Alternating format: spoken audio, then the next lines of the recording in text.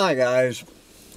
Well, it has turned into a gorgeous day here in the collapse of global industrial civilization here on this lovely mid-January weekend. Is this MLK holiday weekend kicking off here on Saturday, January 16th, 2021, and I am Sam Mitchell, and this is Collapse Chronicles.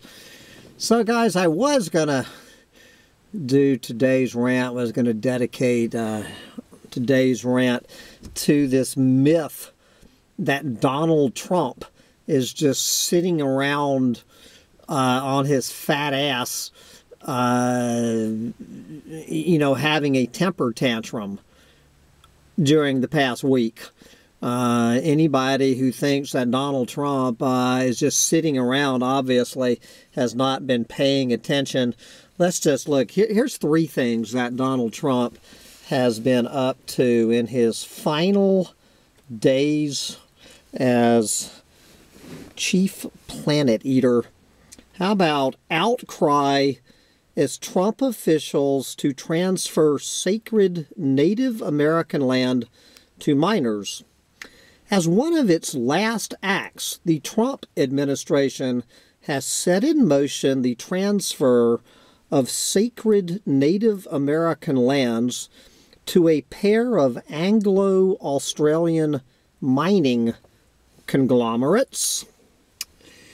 Okay, how about Trump administration set for its last auction of U.S. oil drilling rights. I just did a story a few days ago about how the Trump administration sold off 1,400 oil drilling leases in the last 3 months of 2020. One more chance to destroy our public lands. The Trump administration will offer the oil and gas industry a final chance to secure federal acreage before the inauguration of President-elect Joe Biden, who has pledged to ban new drilling on public lands. And as I mentioned in that previous rant, of course, the oil companies have enough drilling permits now to keep doing whatever they want to do, and there's nothing Joe Biden can do about it. And one more, if you think it's all the oil companies, how about Big Green taking advantage of the planet eater-in-chief? One more, Trump administration unveils last-minute plan to ease development in California desert. The Trump administration has proposed weakening environmental protections for millions of acres of California desert, allowing more room for wind and solar energy projects, mining, and broadband infrastructure. Yes. Like this, wind and solar developers never embraced the Obama-era strategy because they said it left millions of acres of public lands off limits to their projects. Yes, the changes would reduce so-called areas of critical environmental concern, lands that require special protection, by 1.8 million acres, and trim the California Desert National Conservation lands, which are presently closed to energy development, by 2.2 million acres. And if anybody does not know what one of these what we're talking about here is a solar farm in the California desert. But anyway, guys, you know, I was planning to make a full 30-minute rant about this, but I am just so sick of this fat ass. I am so sick of him. Even now, to read his name, you know, I already had just the thought of looking at this fat ass's face, listening to his gangster voice, but now even to read his name, which you can find, you know, scratched into the backs of manatees about 20 miles from where I'm sitting. I just, while this article also, certainly Donald Trump is at the middle of it, this one just caught my attention, and since I might as well cave in to the distraction, because I've always love it when the mainstream media has the word Civil War in their headline. And of course, going into Inauguration Day, the big question on millions of American minds, are we headed into civil war beginning in 4 days?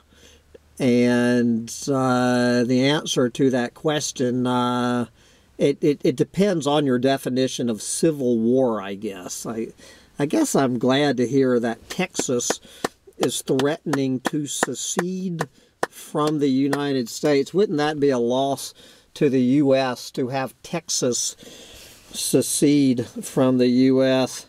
Please, by all means. Okay, this is actually from an English newspaper called The Telegraph. Quote, "I need to protect myself in case there is a civil war." Yes, why middle-class America is arming up.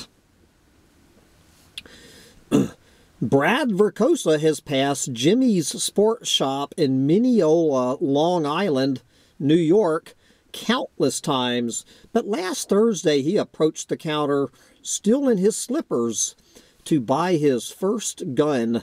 The construction company owner is one of nearly 5 million Americans who have purchased their first firearm over the past 12 months, driving what analysts are calling the greatest gun buying spree in the country's history. The seeds were sown with the onset of the Corona panic last spring, and then grew in response to Black Lives Matter demonstrations and pro-Trump rallies over the summer.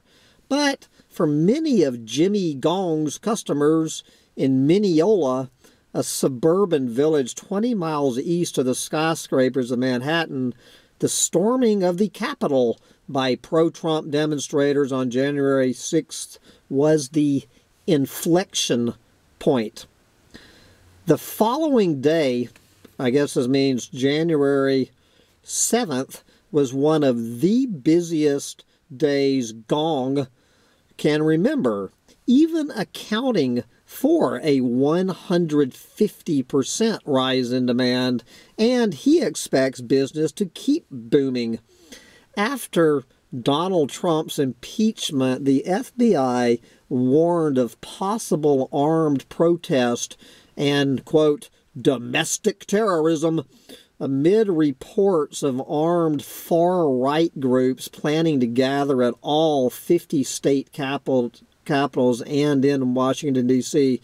in the run-up to Joe Biden being sworn in as president. Gong's customers, by contrast, are a diverse microcosm of suburban New Yorkers holding middle-class jobs. With its historic courthouse and banquet halls, Mineola doesn't look like a hot spot for violence, and Verkosa agrees the local mindset is very different from the gun-toting stereotypes of Texas or the Wild West. So, why spend close to $1,000 on a 12-gauge shotgun? Says the construction worker, quote, It's just, you never know. The climate that we are in definitely makes me feel like I should protect myself. There might be a civil war. There might be anything, close quote. And this is this man sounding exactly like me with my predictions for 2021. The prediction for 2021 is anything can happen. Civil war can break out this year. They can announce a fake or real space alien invasion to keep us terrified of everything. Anything can happen. And whether arming yourself to the teeth is going to make that anything can happen prediction come true more than ever will be left to be seen. It is the same story outside Guns Direct in Burbank, California, where 21-year-old Elliot Smith is waiting to buy his first firearm. He had been debating the decision with his family for some time before finally convinced by the scenes from the Capitol. Quote, "It's just," meaning his new gun, "is just my precautionary tool. My personal belief is that I would not use it unless there was a civil war." Close quote. I'm not exactly sure what this 21-year-old... anyway. Behind the counter, James Janya, a 41-year-old former Marine, says he has noticed what he calls an uptick in customers, though nothing like the scale of the early days of the Corona panic, when lines frequently snaked around the block. By his estimate, this gun dealer estimate, around 80% of customers over the past year have been first-time gun buyers, and the number of women has also sharply increased. Quote, "Everybody is scared right now. Businesses are closing down. Crime is on the rise. People are saying, defund the police. Well, then who's going to protect me?" That is why people are buying guns. Close quote. Things are quieter at nearby Burbank Ammo and Guns, where employee Eric Fletcher, which employee Eric Fletcher attributes to record sales in 2020. Says Fletcher, quote, "I think everyone who is looking to buy a gun has already done it.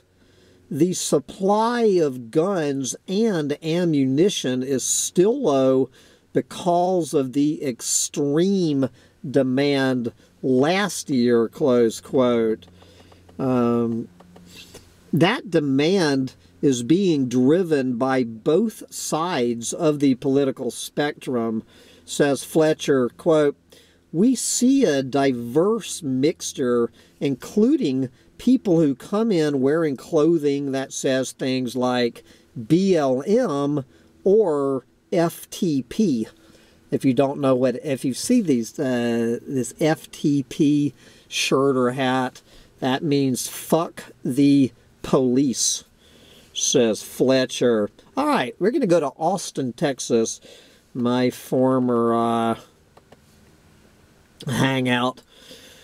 Down in Austin, Texas, a first-time buyer who asked not to be identified says he has always found the idea of gun ownership abhorrent. Yes, these little beautiful people, lefties from Austin, well, until now apparently. But As a leftist in a deeply conservative state with the highest number of registered weapons in the U.S., the little lefty feels increasingly threatened. Quote, I feel like I did not have much of a choice. The people out there who really love guns are now openly talking about killing people like me. Close quote. Yes, they are. Indeed, while new gun owners certainly contribute to the record-breaking sales figures, a larger factor may be the stockpiling of guns and ammunition by so-called super gun owners. A study by Harvard and Northeastern University in 2017 indicated that nearly half the guns sold in the U.S. were being purchased by just 3% of the population. So 3% of Americans are hoarding 50% of the guns, while the other 97% are, do the math here. These, meaning the super gun owners, are the types who gathered last Saturday at Academy Sports and Outdoors in Austin, where I have shopped many times, an hour before the store opened, queuing up in the cold for the chance to buy ammunition, which has been in short supply. Their faces are obscured by masks. Their faces are obscured by masks, although I don't see much of that in this photo. But their hats and bumper stickers indicate right-wing political affiliations. And this, of course, is in the lefty bastion of Austin, Texas. One wears a shirt with the skull logo from the Punisher, whatever that means. Their talk of Joe Biden's imminent inauguration quickly fades when they realize a journalist has joined them. Then the manager delivers unwelcome news, quoting, if you're here for ammo, there is no truck today. Damn. One would-be customer grumbles, it's like this everywhere I go. But we're going to leave Austin and go back to Mineola. Back in Mineola, during what is usually a quiet hour and a quiet hour and a half before closing, Jimmy has sold shotguns, rifles, ammunition, and a $2,000 Japanese scimitar. I'm not sure what a scimitar is. I think it's a sword. Quote, a gun is becoming more mainstream, like buying a car, he says. Right now, I think people are in panic mode, close quote. Then I'm unclear what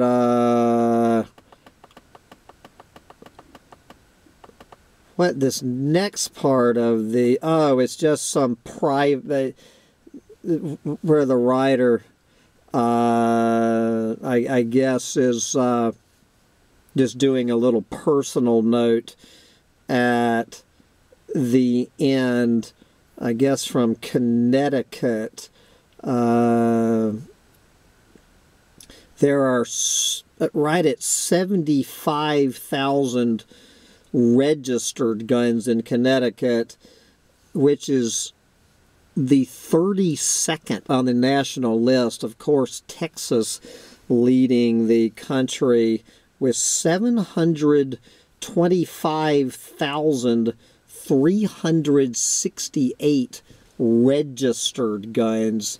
And of course, who knows how many unregistered guns are in Texas. Of course, here in Florida, I expect probably has the highest unregistered gun ownership rate of any state in the country here in Florida. So what does this reporter say? Have I considered getting a gun? Yes. A nearby British friend and I spent many hours walking our dogs, discussing the pros and cons. We both knew people from tech, finance, and fashion who now have guns. When a New York publication carried a story on media people licensed to, quote, pack heat, I was astonished at how many city gunslingers I knew. A friend's husband tells me he has a hunting rifle, but added, quote, I wouldn't tell you if I own or am licensed to carry a handgun. That is the whole point, close quote. So, you know, this registered guns, it wouldn't surprise me, guys, if more than half of the guns in this country are not registered with any sort of law enforcement agency. Anybody thinking registering guns. But anyway, there you go. So we will find out on Wednesday. Several of you have asked me to render my prediction on how it's going to go down on Wednesday, both in Washington, D.C. and the rest of the country. Good Lord, guys, my guess is as good as yours at this point.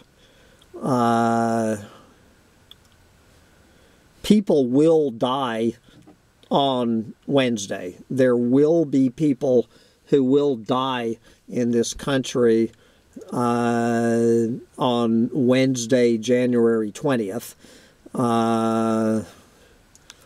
Whether any of those people who die will be any names we recognize remains to be seen. My bottom line prediction is I'm with the 29-year-old construction worker. Anything can happen from this point forward, and you do not need to be a chronicler of the collapse of global industrial civilization to figure this out on your own. And for anybody wondering, no, I do not own a gun, never have, and don't ever plan to. I have no plans. As a 61-year-old Southern white male, I'm an embarrassment to Southern white males everywhere. I do not and do not ever plan to own a gun.